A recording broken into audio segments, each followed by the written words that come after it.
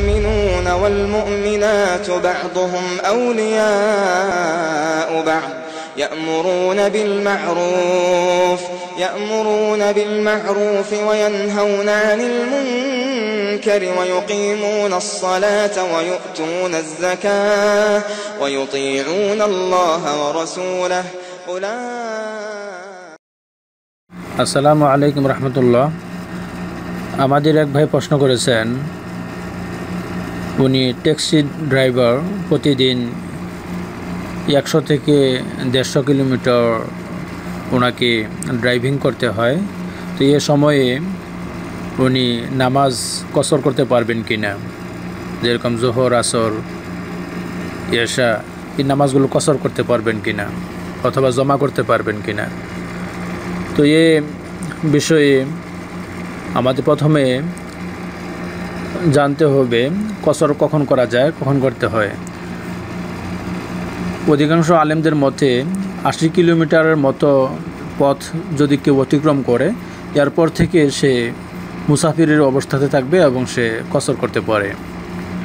তবে এ মাসআলাতে যে বিষয়টিকে প্রাধান্য দেওয়া হয় সেটি হলো, সামাজিকভাবে যেটাকে আমরা সফর হিসেবে গণ্য করি, সেই সফরের উদ্দেশ্যে বাড়ি থেকে বের হওয়ার পর থেকেই সেটা সফরের অন্তর্ভুক্ত হবে, ধর্তব্য করা হবে এবং এরপর থেকেই বাড়ি থেকে বের হওয়ার পর থেকে সে কসর করতে পারে। এটাই প্রাধান্য মত।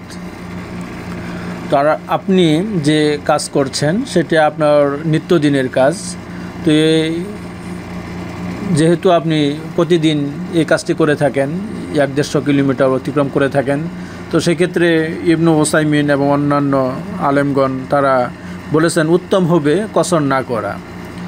উত্তম হলো যে কসর না করা, বরং পূর্ণাঙ্গ নামাজ পড়াটা, এটাই হলো সবচেয়ে উত্তম। আর এটাকে যে প্রতিদিন আপনি 100-150 কিলোমিটার ড্রাইভিং করে কাজ করছেন, এটাকে সামাজিকভাবে সফরের অন্তর্ভুক্ত করা হয় না। সামাজিকভাবে যেহেতু এটাকে সফরের অন্তর্ভুক্ত করা হয় না, সেজন্য এটা পূর্ণাঙ্গ নামাজ আদায় করতে হবে। 4 রাকাত বিশিষ্ট নামাজগুলো 4 রাকাত করেই আদায় করতে হবে।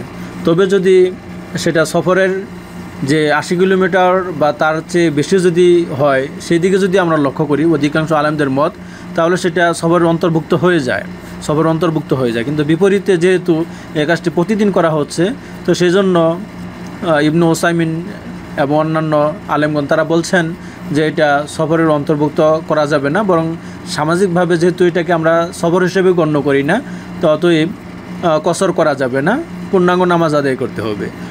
আর যদি বেশি সমস্যা হয়, সেক্ষেত্রে 2 নামাজ একত্রিত করে পড়া যেতে পারে। জোহরের টাইমে জোহর আসর অথবা আসরের টাইমে জোহর আসর, ওরকমভাবে এশার টাইমে মাগরিব এশা অথবা মাগরিবের টাইমে মাগরিব এশা পড়া যেতে পারে যদি বেশি সমস্যা হয়। আর ইমামের পিছনে যদি নামাজ পড়া হয়, ইমাম যদি মুকিম হয়, তার পিছনে তো পূর্ণাঙ্গ নামাজ পড়তেই হবে।